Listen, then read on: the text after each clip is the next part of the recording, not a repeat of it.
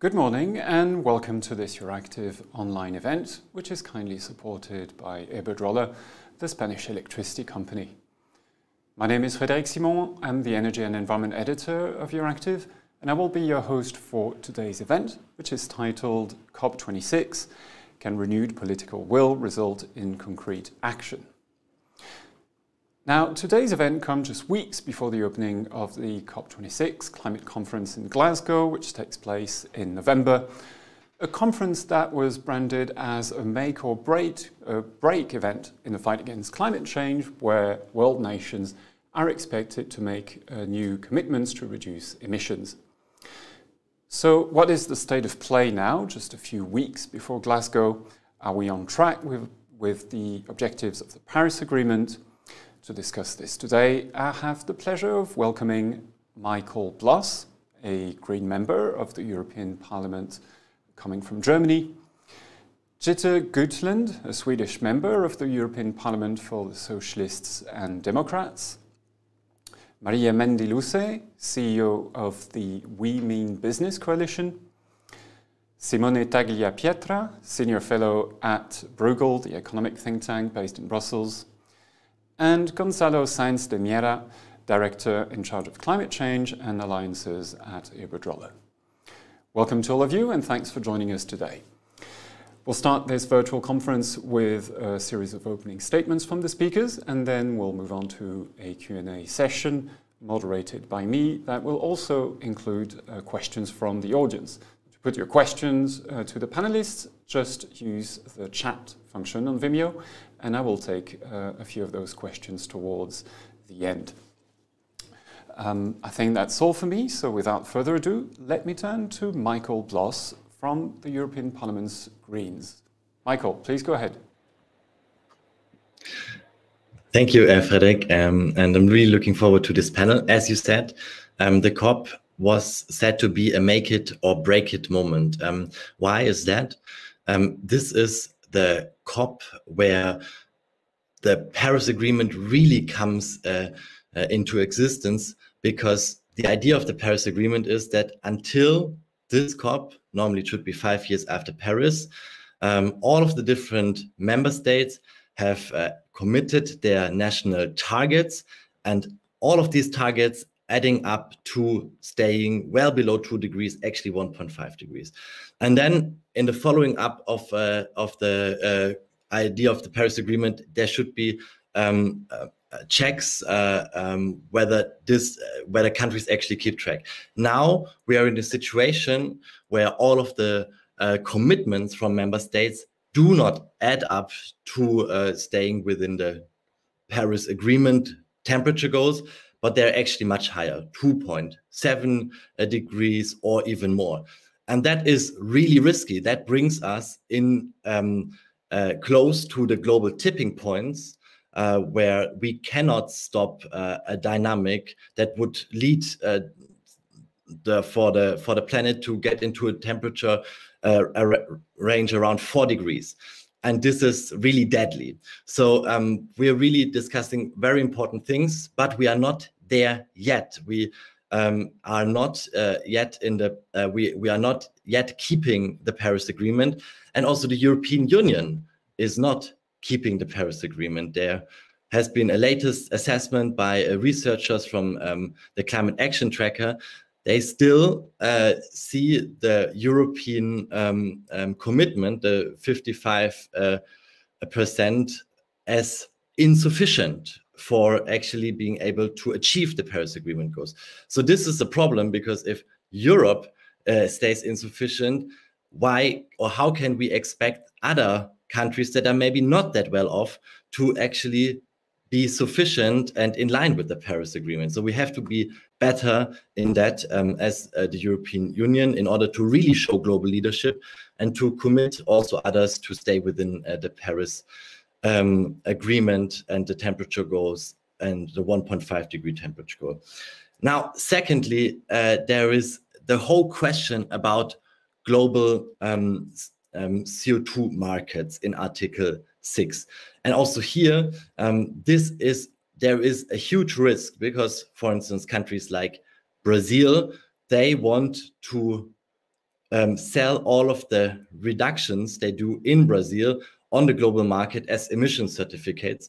But if we are entering in this direction, this will be a market with double counting, and we will not be able to keep the CO2 budget that the IPCC just published in this summer of now around 400 gigatons. So we really have to take care that this global CO2 market is not completely destroying all of the climate efforts that we actually see currently happening in Europe, in the US, in China, and other places.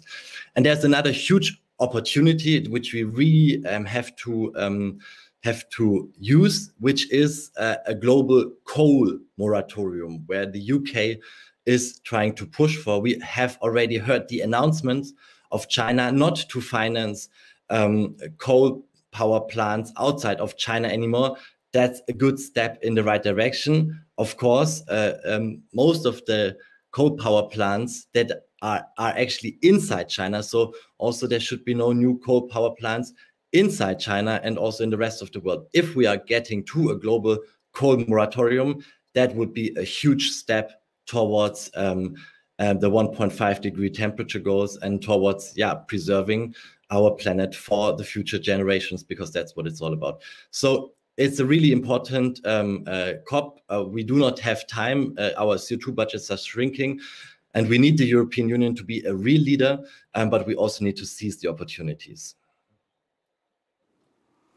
Thank you, Michael. Let me turn now to Jutta Gutland. Thank you, Fredrik, and thank you so much for letting me participate in this timely and important discussion in front of COP.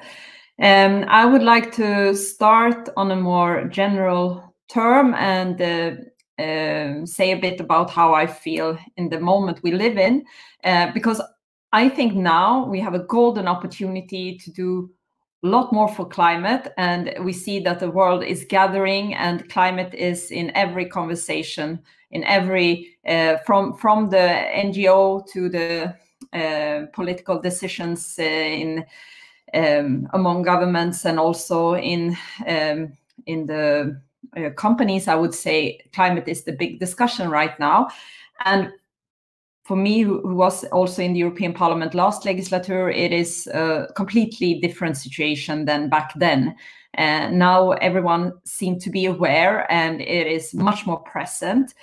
And it's always difficult to try to kind of give image or say something that make all of us see the same thing. But for me, sometimes I feel, I mean, the boat has been this image that many have when they speak about climate. But for me, I see it a bit like if we are on the beach and we know we need to go to another place, and we need to cross the sea together. And at this moment, we have a choice. Either we go now together in a bigger boat where we need to work together. This is a boat that needs the cooperation of all of us, but it will be a calm trip to that other place over there where we have a better future together.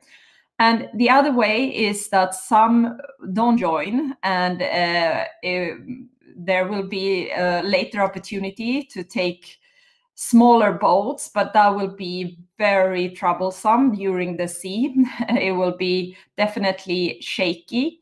And at this moment, finally, it seems like people are on the beach, and they are at least saying they are ready to take the big boat together and make the trip less troublesome.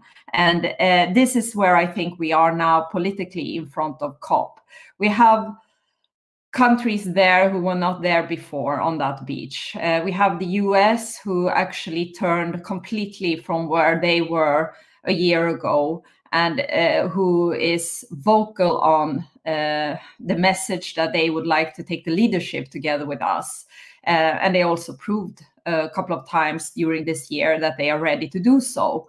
And then we also have ourselves who have had the most intense climate year in history, concluding the climate law, and the Commission launching the climate package, ready to do much more on the sectorial legislation, and also preparing for COP in Glasgow to be a success, hopefully.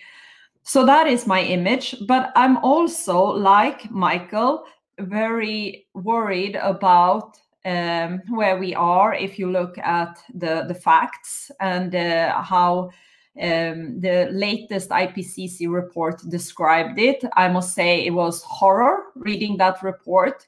This is not Sunday reading. It's really scary. It's about how we will not deliver on the Paris Agreement if we continue like this, that we have 80 developed countries that not even started the work, that we have a situation where the extreme weather will take place almost every year, that we experienced once every 100 years before is now regular, and people die from it. And this is also something that the World Health Organization is pointing out, that 250,000 people are in risk of dying if the situation continues like this, and it is at 2030 that number that they are launching, and that's awful. And this is something we need to avoid. So this is my other image in front of the COP26, that we have an extremely difficult situation going on, and that the global heating is now here, and it's already people suffering from it, already people dying, and we are in risk of having a very, very hard life for humanity if we don't start to take the boat. And then I would like to conclude. I have many hopes for COP this year, of course, with that background. I hope that we will have in front of COP promises from all the countries to deliver on the NDCs, and that the EU leadership will push others to do the same to 2030.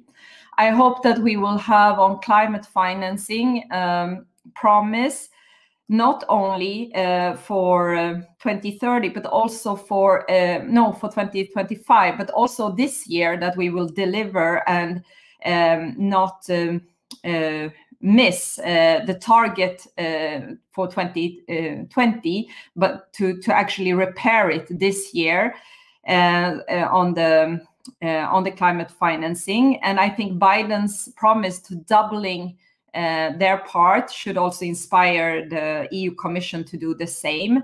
And my final point here, but I have many, but I will conclude by, I also hope that this COP will also mean that we have a serious discussion on how we can have better connection between sectorial legislation as a start. And I think the ETS is a good method that could be copied, and we could have that as a best example from the European Union, and hopefully help others to do similar things or have cooperation on how we can develop together.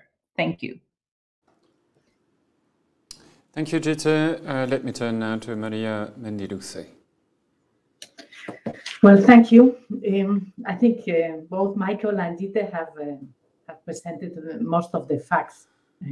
And so I don't want to add. I think I can be quite brief because they have covered the main points and the challenge that we have after the IPCC report. And so the COP presidency wants to keep 1.5 alive, and the private sector as well. The next 50 days are going to be fundamental, I think, for humanity, I would say. And I don't want to, these are big words, but we have the COP meeting, but also we have G20 meeting. G20, which covers most of the emissions. And so the G20 countries need to get their act together and be much more ambitious on their climate actions and show the way to the rest of the world, given that they are the leaders of the world. And of course, the NDCs need to be updated. And as you know, the climate law is very, very simple. We need to reduce emissions by half every decade. which means that in the next decade, from now until 2030, we need to have emissions.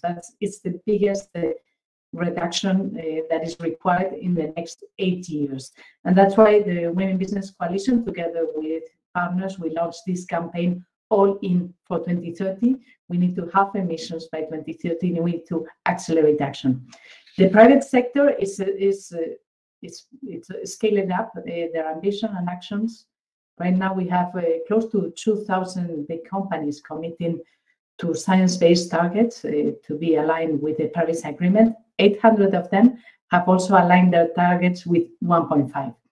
We have more than 2,000 SMEs that have also committed through the SME Climate Hub to be net zero by 2050 or earlier. And in fact, when we ask them, most of them are 2030, 2040. So the voluntary action is there. Today, the Women Business Coalition has launched a letter, which you can read in the press, which we have gathered more than 600 signatories from big companies, including Iberdrola, that is today on the panel, where we are asking very concrete tasks. And I will be explaining those throughout the conversation. But what it is clear is that business are watching governments, and they are telling them, governments, you need to be much more serious, get your act together, because our future, our business depends on your decisiveness in this fundamental decade. And the best thing to do, of course, is to update the NDCs, to collaboratively work with business in the deployment of the policies that are needed, to be much more flexible, less rigid on the policies, because as we are transforming our systems, we're going to discover issues, like I'm sure Gonzalo is going to talk about it. And so, yeah, regulation needs to be flexible and adaptive to the new challenges that we will face. But in any case, with a very clear progress towards having emissions by 2030 and being net zero as soon as possible. Thank you. Thanks, Maria. Let me turn now to Simone Tagliapietra from Bruegel. Thank you. Thank you very much indeed. A lot of things have been said already, but let me try to provide with three factors that, in my view, are going to be fundamentals over the next weeks for the success of the COP26.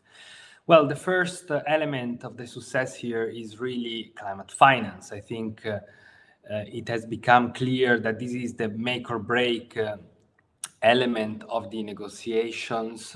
Climate finance is the tangible action that provides substance to the principle of the Paris Agreement of common but differentiated responsibilities. The developed nations have not met, we know that very well, the pledge to devote $100 billion per year to this purpose. According to the new OECD data, we still have a gap of 20 billion per year.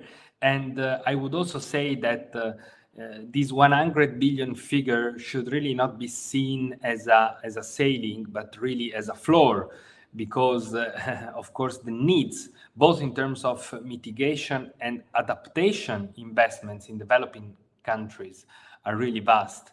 Therefore, here there is a case to really even go beyond this figure.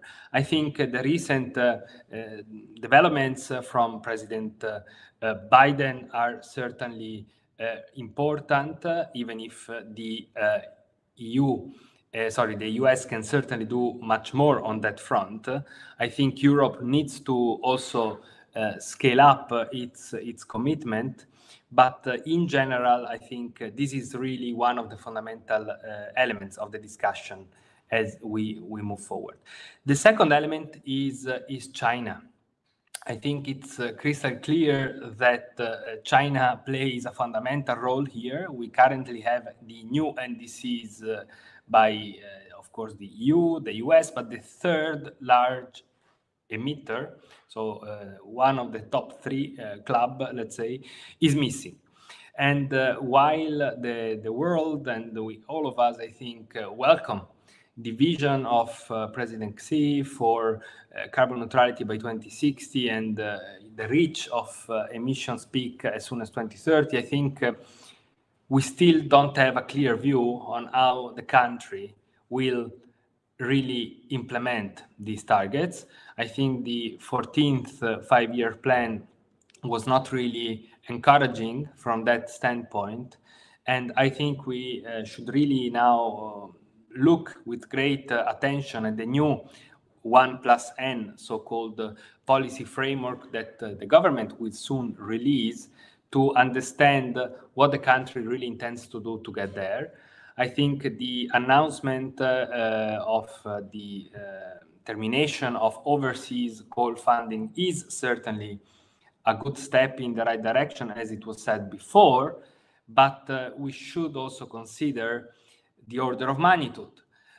China, over the last years, has financed between 20-40 gigawatt of coal-fired power plants overseas, while last year only domestically, the country put into operation 38 gigawatt of coal-fired power plants.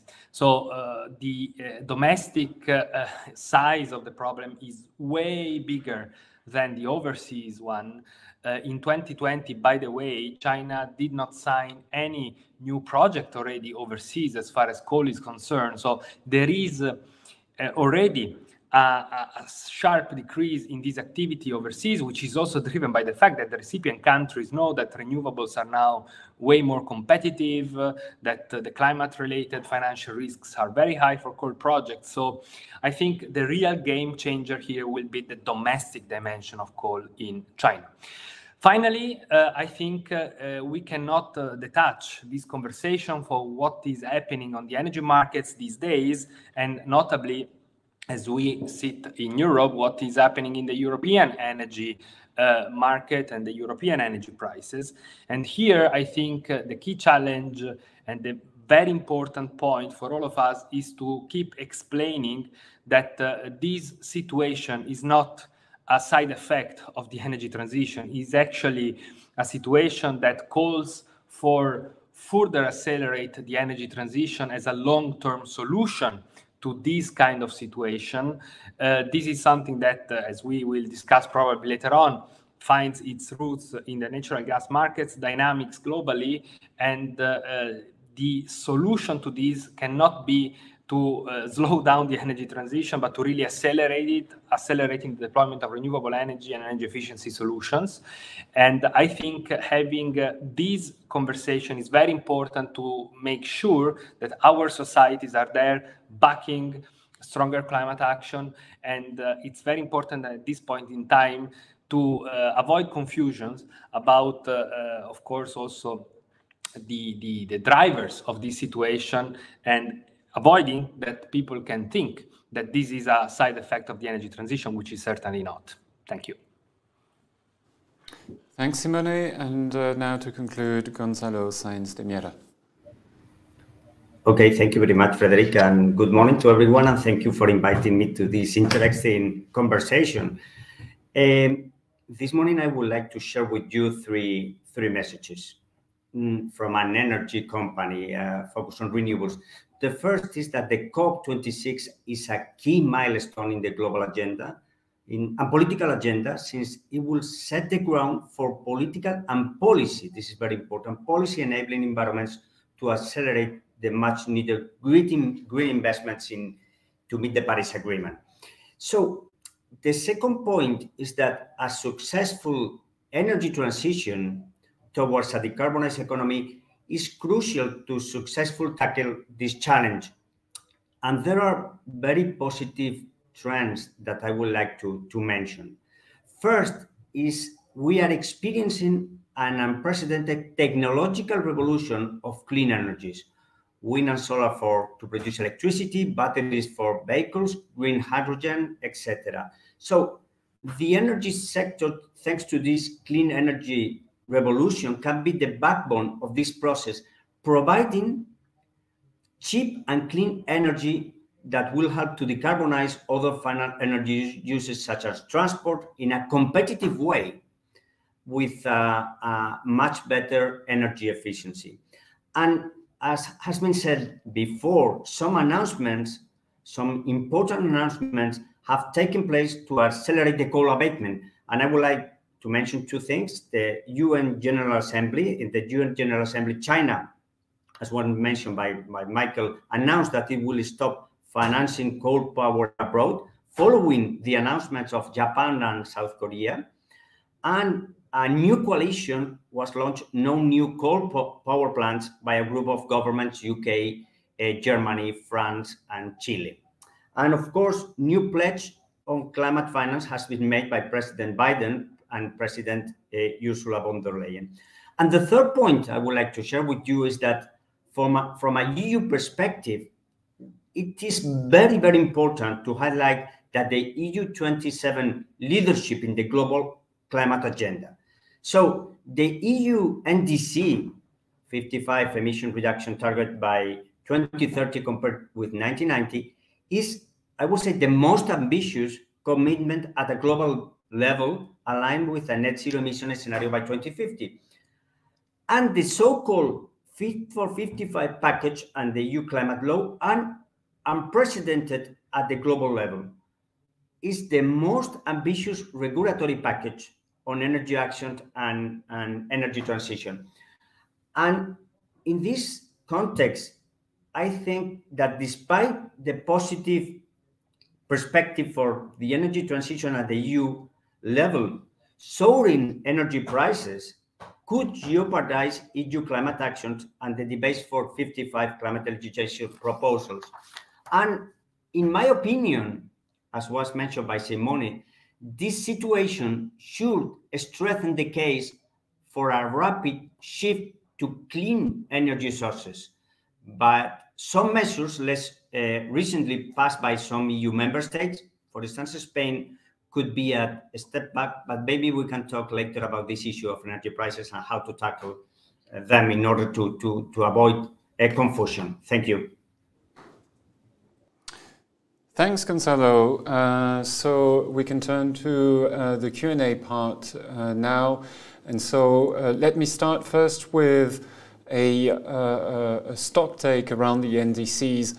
And maybe I'll ask you, Simone Tagliapietra, to give a few thoughts on this. So you mentioned China being the largest emitter currently, not doing enough to reduce its emissions. So clearly you see a big gap there. Where are the remaining gaps that you see apart from China? Well, of course, we still have to see the NDC of China. We still have to see also the NDC of India and other developing countries that didn't meet the July deadline of the United Nations to submit the plans. So we are waiting for these plans to come. I think, as I said, that the really important element here is China, unavoidably. And I think it's of paramount importance to move from targets to pathways at this point of the energy of the climate crisis. As was said before, also by Gonzalo, it is very important to have clear implementation plans. And here I completely agree that the Fit for 55 represents globally the most advanced policy framework to deliver on an ambitious emissions reduction target by 2030. We still don't see that in the US, by the way. So we also need to understand how the US will actually deliver on the new target presented by President Biden. We understand that the policy toolkit can be very different. So not really probably carbon pricing, but then more environmental standards and investments. But again, it is of paramount importance to give clarity to how countries will get there. I think this should be a key element in the conversation at the COP, also because this is what, at the end of the day, will allow private investments to really be scaled up in the green transition. I mean, we cannot expect the investment we need to happen if we don't provide policy clarity on this and clear sense of direction. And let me recall one number here. The International Energy Agency has recently estimated the energy investments in the world today to be at a level of 2.5% of global GDP. By 2030, in order to get to our climate targets, these will have to go up to 4.5% of global GDP. So over the next 10 years, we really need to massively increase investments, and only clear policy pathways can drive this green investment wave we need.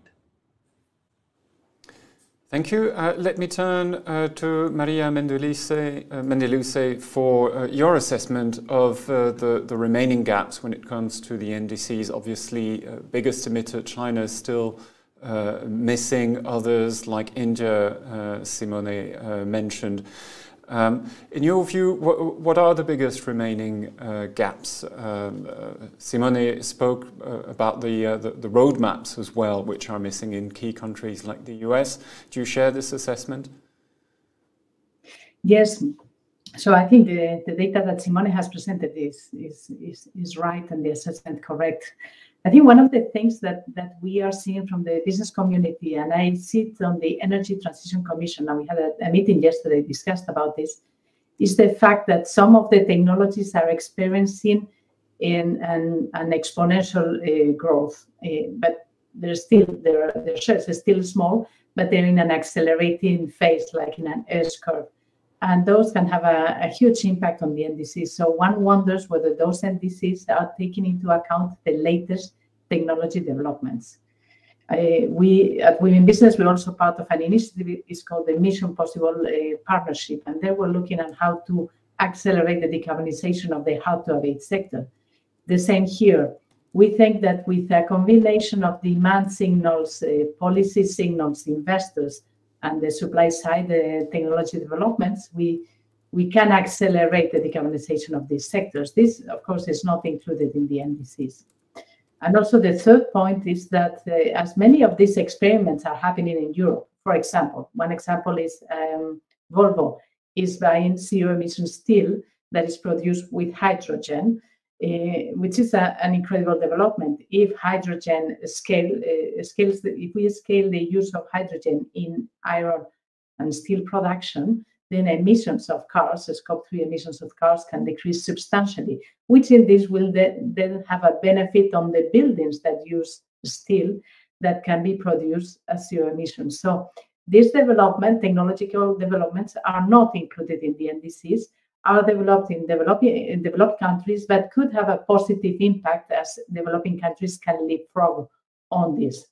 To me, yesterday I spoke to Aditya Birla, an incredible big Indian companies, to all their staff, and it is clear that this divide between developed and developing countries, from a business perspective, it kind of falls. And we also need the leadership from developing countries in the space, especially because Asia is the continent that is going to grow the most.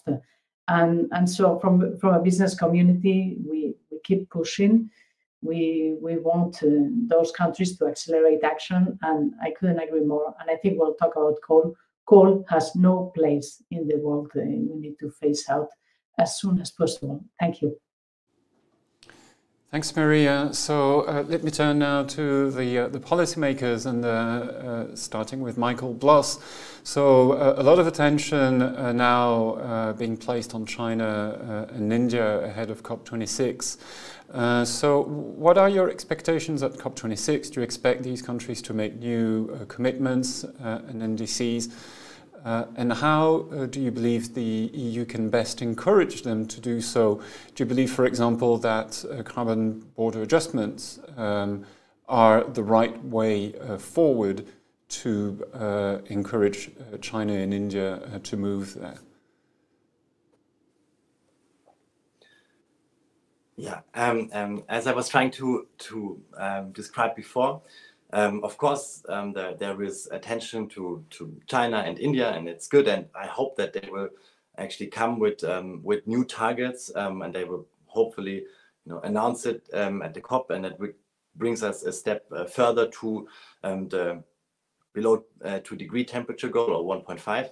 But really, it was now said that the Europe has the most ambitious climate law. That's not the case. There are other countries. They're not industrialized countries, but like Costa Rica, they're much more advanced. So I just want to stress again that it would be really helping our credibility on the international level if we would have a climate target that is in line with the 2 degree or the 1.5 degree temperature goal, because otherwise it's really difficult for Europe to tell others that they should do more and they should keep the Paris Agreement if we're doing it ourselves.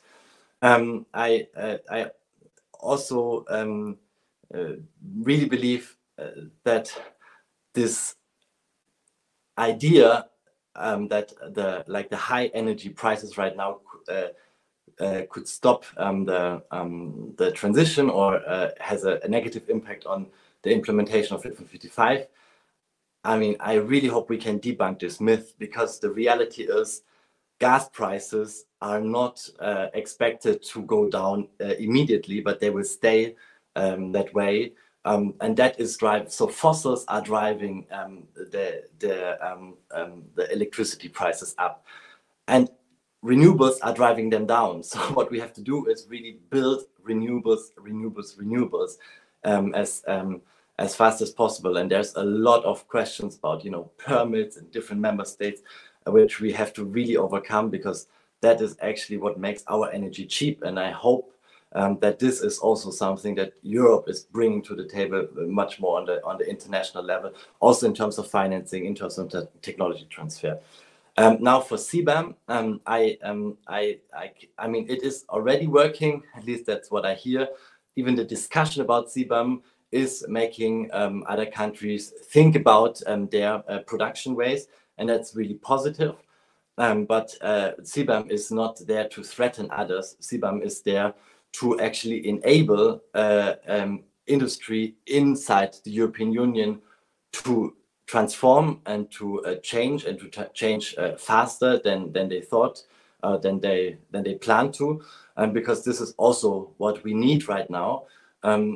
We see that globally, and that's also the difference maybe with the US. You know, they might not have this ambitious climate laws, but they also work differently. They have huge investments into infrastructure, into the decarbonization, into industry.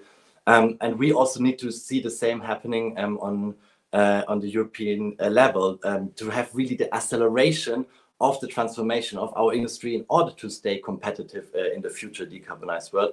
And this is what CBAM should help us to and should support. And therefore, I believe it's good. It's also a threat, you know, for maybe some countries that have always been the problem. The COP is a negotiation environment where everyone has to agree, and that means always it is the lowest denominator that we are following. So, and there's really no instruments to push them. So CBAM, climate clubs, are something on the international level to accelerate things, but the target is to get our industry up on speed for the future international markets. Thanks. Let me turn to Jette Gutland now for your assessment on this. How do you think the EU could best encourage countries like China and India to commit to new higher indices? Is it a combination of carrots and sticks? I mean, we talked about climate finance. Simone mentioned that this was actually going to be the one single thing that's going to make or break the COP26. So how do you think the EU can best encourage those countries to make new pledges? Thank you, and thank you to many interesting and important intervention from the panel. And I agree with Michael about the importance of acting in our own region, our own union. That is the biggest leadership, and I will encourage others. But I would also like to, before maybe answering your question more clear, say that I think Simone had a very important intervention on the importance of the more sectorial legislation. And I think in parallel with the high ambition in front of COP COP26 and also all the topics that needs to be discussed there, we should also start a discussion on how we can integrate our tools, our important climate tools, the sectorial legislations, to be more integrated with other big nations and big polluters, so that we work in the same way with our industry, energy sector, and transport tools. And of course, CBAM is something that will encourage that, that we actually give that strong message globally that we, on the big imported goods, we will have a price on it, and that will actually affect also the other countries around the world. So this is a starting point, but I really think we need to work harder on to how we can export ETS to other countries or similar systems. And of course, it needs to be humble, and it needs to be in dialogue with these countries, but we know that many already started. Yesterday, I had an opportunity to talk more about the situation in Russia, and they started a bit on the ETS, and this is something that's really important. I believe that we get that in place in the big nations around the world. That said, sticks and carrots, yes, it's definitely about that. But I also find when we talk about climate policy, we who work a lot on it like to see so many things. There are so many reforms. It's this big transition. It's the big transition around globally. So of course it's everything, and therefore there is a risk, of course, when it's everything, that we becomes like puppies with lots of toys. We run around and we talk about everything, and nothing becomes the big thing. And everything is, of course, important, but on the same time, I think there is a limitation to where the world can join. I would have wanted this COP to be about how to have a price on CO2 and to make that tax globally. That would have helped everything. And then we would not chase every toy like that puppy. We would have something that would influence everything. But since that is not on the agenda, we need to find similar ways to change the world, and we need to find similar ways to affect nations like China to do the right move. And I think one thing is definitely that we are very firm, that we don't find ourselves fall from what we have done so far, that we actually deliver more, that we show that for our NDCs, we are actually willing to do even more than the climate law is saying. And we also work in a very determined way to show that we mean what we are saying about CBAM. We mean that also others need to follow in this. We need to also say that we know our history, that we have a responsibility, and therefore we are willing to do more on climate financing. And the $100 billion that was missed last year, we want to compensate that and help out and make sure that it's delivered this year. We want an even more ambitious climate financing deal for 2025, and we are also encouraged by the US there and their promises, and we can do more from the European Commission and the member states in that sense, I believe. I also think we need to also be very firm and consistent in some of the demands towards countries that we speak about today. And on China, it has been said before, but to say that for us, it's absolutely unacceptable that they keep investing in the coal plants. And we want to have a stop on this now. And we will not stop our firm demand towards China on that until they have stopped these investments. And they should never blame developing countries that it's their demand. It's actually China who is gaining from it, and it's their economic gain that is the purpose why this continues to happen. So there we should never let go. They should know that this is not something, this is not the toy for the puppy that we lose interest. We will never lose interest in this one, and we will continue until they stopped these investments. And there I think we also need a better homework ourselves. We need to stop invest in fossil fuel activities, and we need to have a very quick plan on this. Thank you. Thanks, Jutta. Let me turn to Gonzalo Sainz de Miera about the issue of financing. Simone mentioned that climate finance coming from the public side will be the make or break element of COP26. Do you agree with that assessment? And what are your expectations as well when it comes to the issue of private finance for investments into clean technologies? What are your expectations there for COP26? Okay, thank you, Frederic. I'm going to give you good news from the energy sector. If we want to tackle climate change, we need to change the current energy sector based on fossil fuels. And we have to substitute fossil fuels with renewables and with better energy efficiency. So the good news is that we have the technologies to change the energy model in a competitive way. So clean energy today are cheaper. Firms, we are ready to invest. Banks are ready to finance. So there is not a problem of financing, at least in the most developed countries. What we need is policies. We need policies that are coherent and that move investment in this direction. So we need fiscal policies based on the polluter pays principle. We need energy policies. We need industrial policies to get advantage of the industrial opportunities, for instance, in Europe. We need fair transition policies. And for us, today, one of the main issues is energy prices.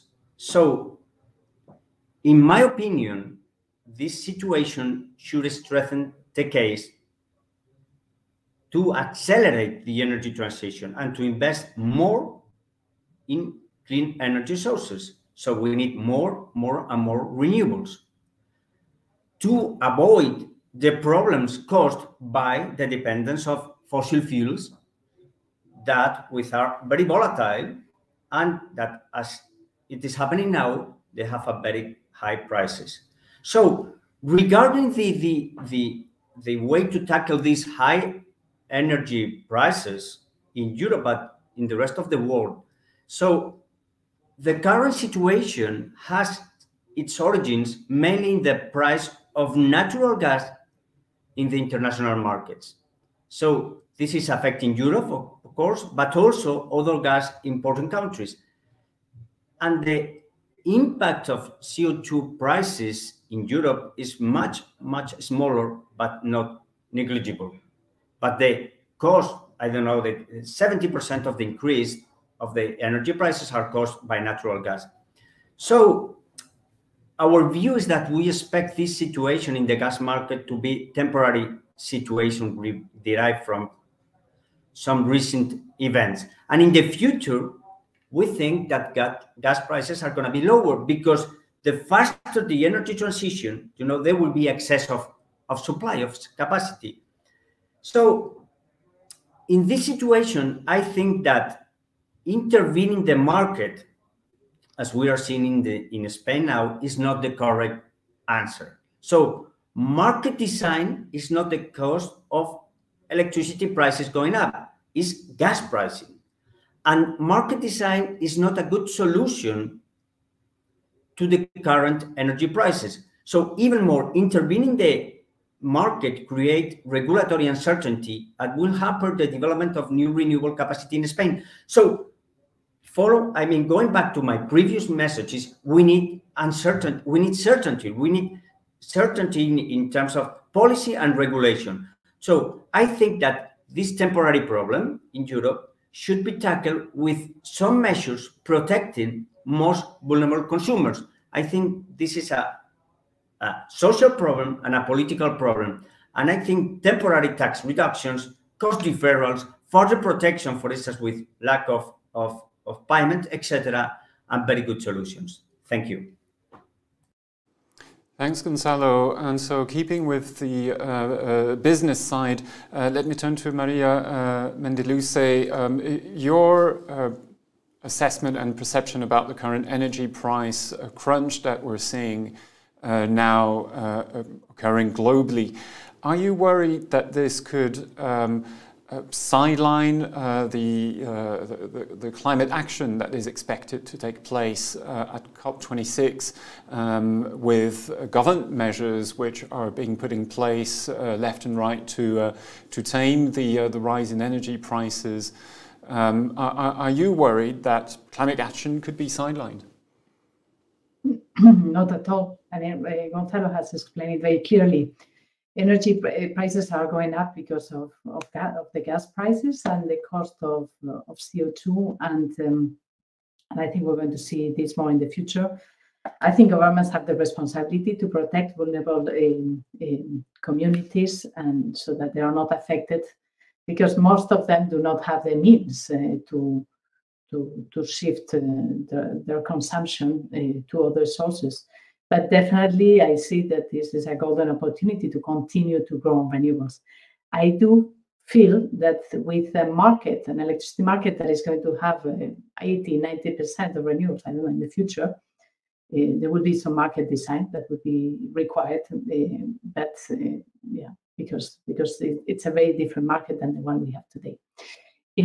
I think coming back to the previous discussion around China and other countries for the tax adjustments, etc., just want to give you an example. Lately I'm talking a lot with cement companies, and it is incredible what the carbon price is doing to them in terms of spurring new innovation that they have been saying for many years. No, we can't do much, etc. Well, actually now they have stepped up. We have three of the biggest companies, Cemex, LafargeHolcim, and Heidelberg Cement, that have committed to 1.5 targets, that are committed to reduce their emissions 40% by 2030, which is unimaginable before.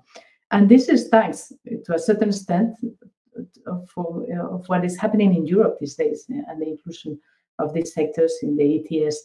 And I think this is a good lesson from developing countries, because actually carbon markets can spur innovation. And if I was in China, and I know because I'm talking with the World Cement Association that is mainly Chinese, they're really interested to see what is happening, because their peers in Europe are advancing much faster, are reducing their cost, are improving their P&L, even if they have higher prices, because it's giving the right signal. And carbon pricing, it's definitely the way forward.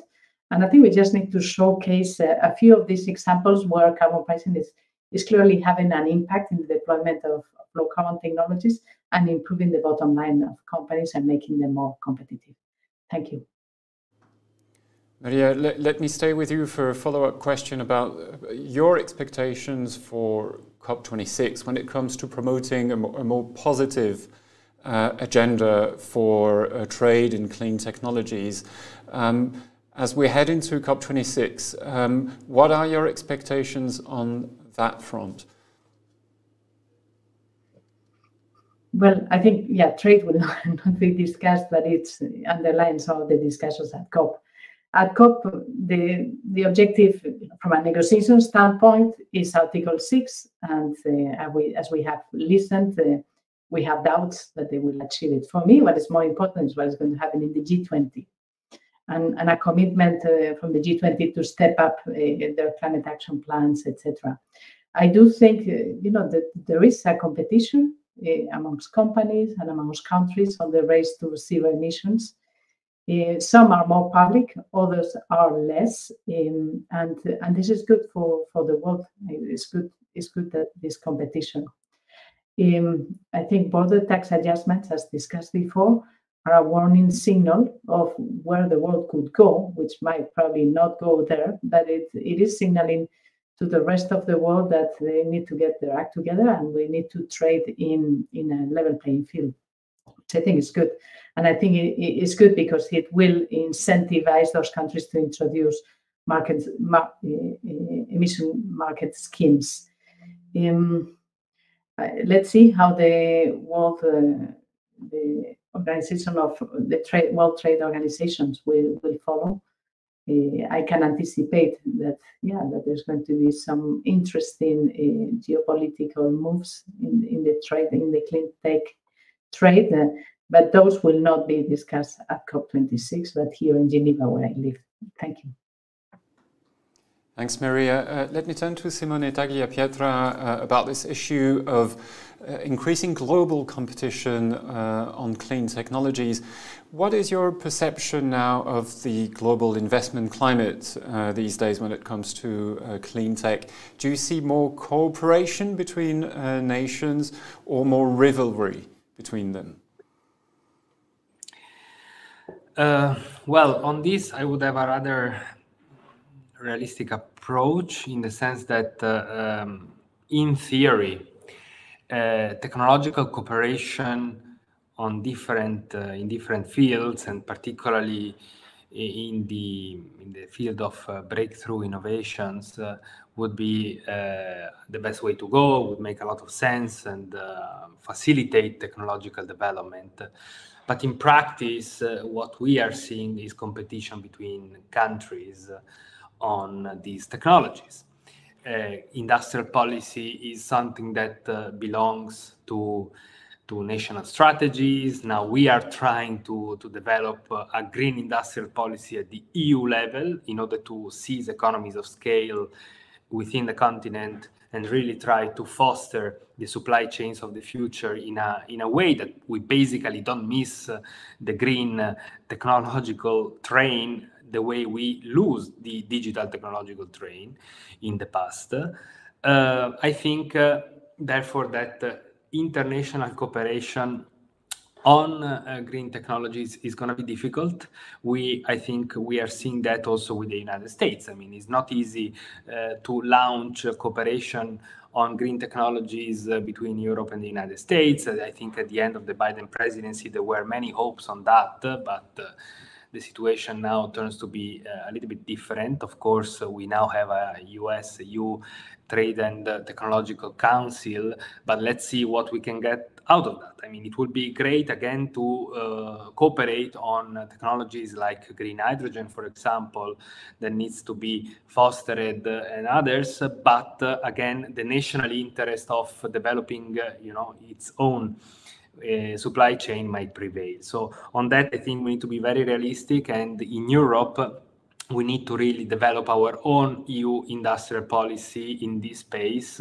I think the case of the European Battery Alliance is a good example of the great additionality that the EU can bring to this issue, letting players from both public and private sectors cooperate on this, and countries supporting these new technologies is really important to create tangible action that can lead to manufacturing at the end of the day, which means economic growth and means jobs, which is exactly a central pillar of the European Green Deal. So I think the EU Green Industrial Policy represents a fundamental part of our collective climate effort. For that, we need certainly these kind of initiatives, such as the alliances, the European alliances, but we also need more investments into innovation, and particularly into breakthrough innovation. So here, also policymakers need to take risks and really see industrial policy as a basket of a diversified portfolio in which we are really investing in different technologies. Some will go, some will not go, but at the end of the day, what matters is the overall result to be positive. This is exactly how, for example, in the past, traditionally, the US government has fostered technological development in the digital transition with DARPA and other agencies, and that's exactly what we need to do as well in Europe. We have the facilities to do that. I think at the European Innovation Fund under the ETS, or I think at the European Research Council. So there are initiatives here that we can really build on to have a solid and workable industrial policy in the continent. Thanks, Simone. And let me turn to Michael Bloss now with a similar question about clean technologies and how can the European Union, but also more globally at COP26, can leaders promote a more positive trade agenda as well to develop and deploy clean technologies on a greater scale. Do you think the EU can be a driving force behind this, and how do you think it could help? Yeah, as it was said, the clean technologies, renewable energies, they are competitive. I mean, with the right policy framework in place, already now they are competitive. India just abolished lots of coal power plants, and they are now switching to renewables. Why? Because it makes sense, because it is cheaper for them. So what we, of course, need to do from the European side is the financing, the support, credits, but also like real transfers. And in Europe itself, I think we just also have to make a breakthrough in the rollout again, because I mean, I can only really speak for Germany, but there are so many bureaucratic hurdles for renewables to be rolled out that this is stopping. And if we take them away, actually would be much further. Just also on the international trade agenda or the pricing, I just want to warn really against the idea that like a global price is solving it. I think it's really politically difficult. We already see it in Europe when it comes to the ETS2 for transport and heating. It just means very different things for someone in Romania or in Sweden. If you have, I don't know, like €1 higher prices for your fuel, because yeah, households' incomes are very different, and on a global level, that's even bigger, these differences. So the idea of having one global CO2 price is nice, and it should be €100 then. But honestly, that is for many people in the south completely unaffordable. So let's really think in the different directions. A moratorium on coal power plants. We already see that for combustion engine cars, many countries said 2030 only electric cars. This direction, I think, is much more easier to go because we have to also think about citizens and people that actually have to deal with such prices. And some of the poorer ones, they will just not be able to afford it. So, like, let's not try to go only into the price discussion and this will solve everything. It will not, because there are people that they actually then have to pay the price, and for them it will become really difficult. Thanks, Michael. Jutta Gutland, maybe you can say a few words about your views, how you see COP26 potentially promoting a positive agenda for global trade in clean technologies. Do you believe the EU can be a driving force behind this? Definitely. I wanted to kind of conclude, because I'm also a bit on my way after this. I would like to conclude on a more positive tone and say that I feel something that we have not talked so much about during this conversation is the optimistic future that is actually ahead of us if we do the transition well and take the leadership now during COP26 and the ongoing years. There is so much hope in this transition. It will not be a worse society, will not be less fruitful investments. We will, on the contrary, have more jobs, better opportunities, better health, better society with this transition. The problem is really not that. It will also be beneficial for most industrial companies to go ahead. And the energy sector is, of course, the same. But there are investments that will be lost that has been already done. And this is the obstacles for some instance also, probably, that there are money that will be lost. But the message needs to be very positive here, that the new investments in the green technology, in the green energy solutions, in the green production systems, they will be beneficial, not only for these companies, but for the society as a whole, and generate more jobs. And for the political level, it is important that we also focus on that, but that we acknowledge that some regions will have a bigger travel to get to these better jobs and more opportunities, and they need help during the way to transist. And many times it will be about education, technology, investments, but also about maybe some security systems for workers who need to go from one job to a new job. But this is nothing that's impossible. This is not rocket science. It's really ahead of us and very natural for the political level to invest in. Thank you. Unfortunately, I have another event now and they wait for me, so I need to go. I'm so sorry for that. Thanks, Jutta. Thanks for joining us today, and have a good day. Let me turn to Gonzalo Sainz de Miera for a quick question on coal. We heard Michael Bloss speaking about his wish for a global moratorium on new coal power plants. Do you think this is something that could reasonably be expected to come out of the upcoming discussions, whether at the G20 or COP26? Do you think that would be a potential measure of success for COP26? Okay, thank you, Frederic. I think this will be one of the questions. I mean, the positive thing is that renewables are cheaper and cheaper and cheaper. So there is a case to go from renewables and not for coal. Let me share with you three ideas. First, I completely agree with Jutta that we have to give a positive message, because it's true. I mean, with this energy transition, we will have better and more and better jobs. We will have less climate consequences. We will have a better air quality and health. So we completely agree with that. I think it was a very good point what Simone mentioned about the green industrial policy, EU green industrial policy. This is fundamental. I mean, there are huge opportunities out there. However, there is a growing global competition to get these opportunities, to take advantage of these opportunities.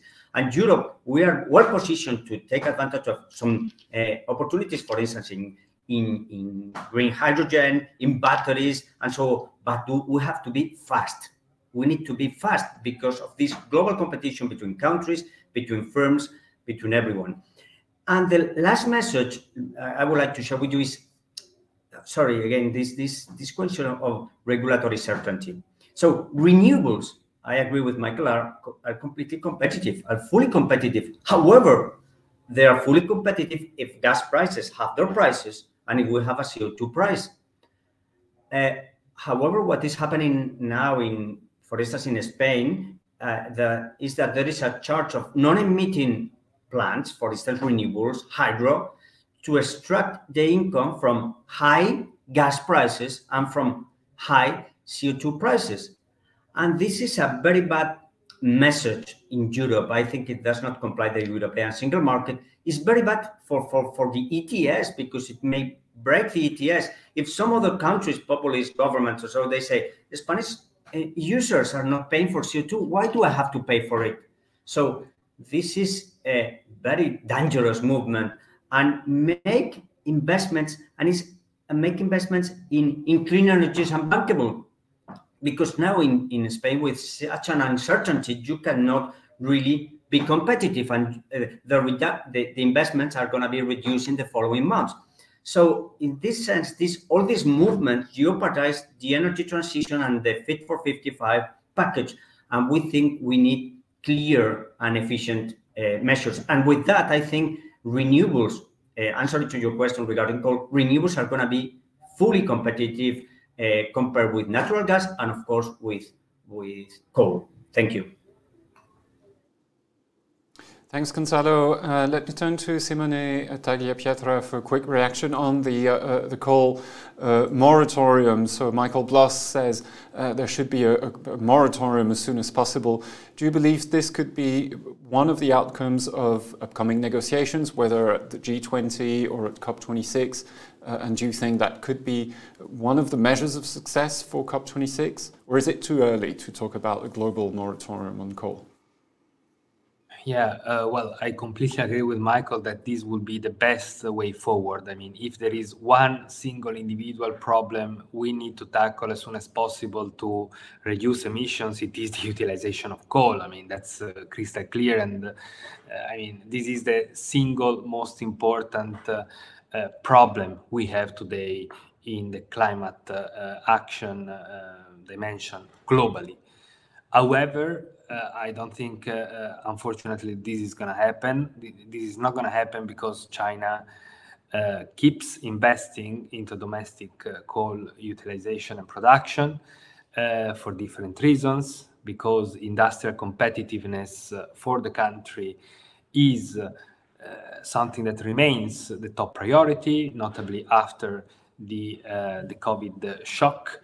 And the production of electricity with coal for the country represents a cornerstone also from a social perspective. There are regions in China that are highly dependent on the coal jobs, and the coal mining plays an important role in the political economy of the country, and the government doesn't seem to be ready to tackle this problem upfront. It will take time, and here I think one of the actions that will first be needed is really to stop building up new coal-fired power plants. But then if you look into the new policy documents of the countries, like the 14th five-year plan, you see the government talking about new investments in what they call clean coal. Therefore, it is crystal clear that China has no intention whatsoever to stop funding coal domestically and enlarging the fleet of coal-fired power plants. This will continue.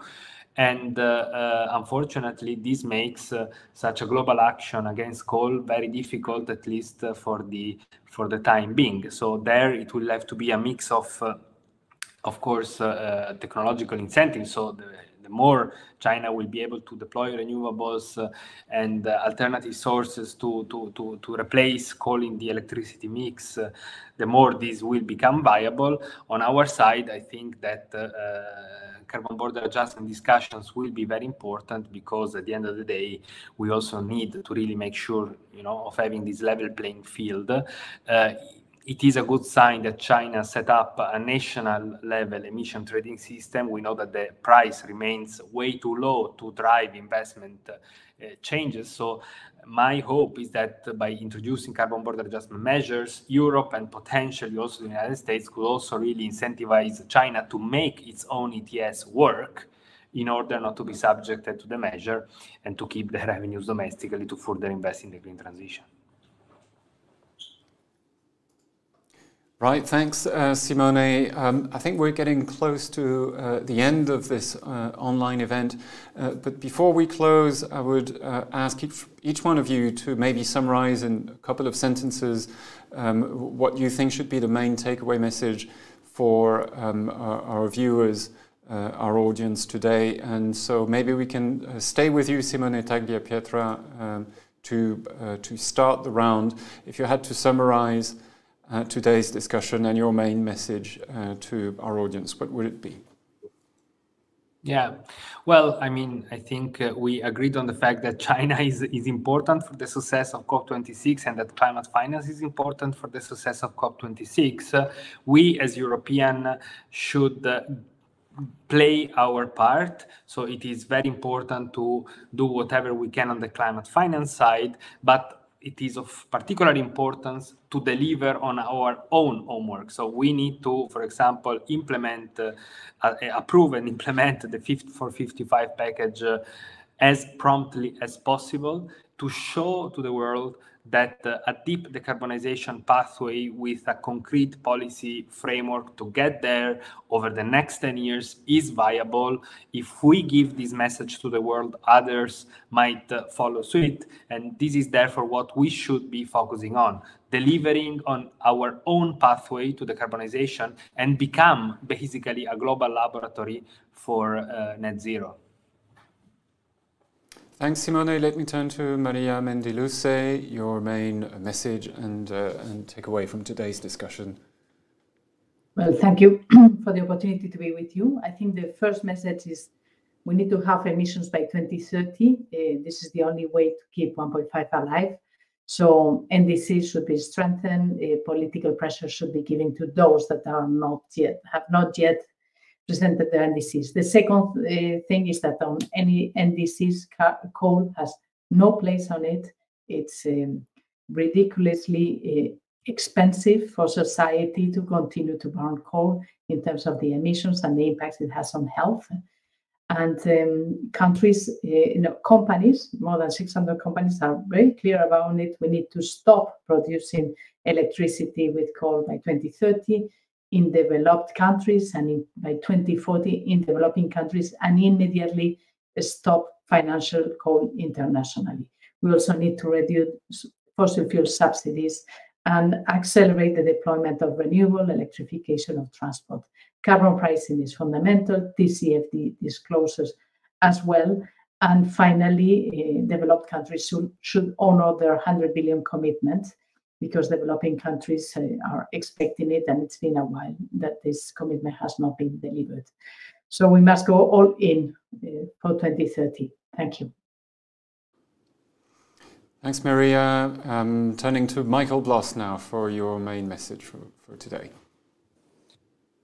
Yeah, I really liked what I hear just now. I mean, it's clear renewable energies are not only the solution for climate, but they're also just the cheaper, the more competitive solution. So we should really focus on this, and I think we were all clear on this.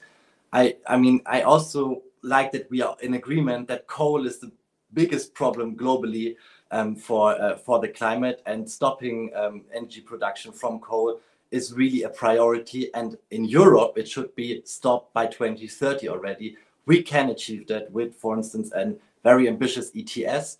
And I think this is something that we as Europeans have to do also in order to be credible to the rest of the world, because then we can be real climate leaders. If we're credible, if we, for instance, stop coal power plants 2030, if we have climate targets that are according to the Paris Agreement temperature goals. And what I take away from today is it is possible. Everything is there. Business communities wants it. What we need to see is a political will, and we need to now create this political will in order to really go to 1.5 degree. Thanks, Michael. Gonzalo Sainz de Miera, you have the privilege of closing this event with your few thoughts and words of wisdom. Okay, thank you very much, Frederica, and thank you to all of the rest of the speakers. I think it was extremely interesting conversation. Our message from Iberdrola is that we have the technology, we are ready to invest, we are investing. What we need are policies. So Europe has put the most ambitious regulatory policy package for the energy transition, that is the 50 or 55. So the situation now is, I mean, the main challenge for us is the question of how to face these high energy prices. So it makes more urgent to invest and to accelerate the energy transition and to reduce the dependency on fossil fuels. Increasing renewables, investing in renewables, and I think intervening in the market is not the correct way. It may jeopardize this renewable investment, and I think it's very important that the European Commission defines this toolbox to face these soaring energy prices in an orthodox way, and to protect vulnerable consumers. That I think is an important question and is key for for a just and efficient and effective energy transition. Thank you. Thanks, Gonzalo. I think this wraps up today's event. A big thanks to Iberdrola for supporting this event. Thank you as well to all of our panelists for attending, as well as to our viewers for following us. If you missed the beginning of this program, well, you can watch it again on YouTube and other social media platforms. And if you would like to know more about upcoming events on Euractiv, you can check our website, events.euractiv.com, for more. I hope to see you again soon, and in the meantime, take care, stay safe, and bye-bye.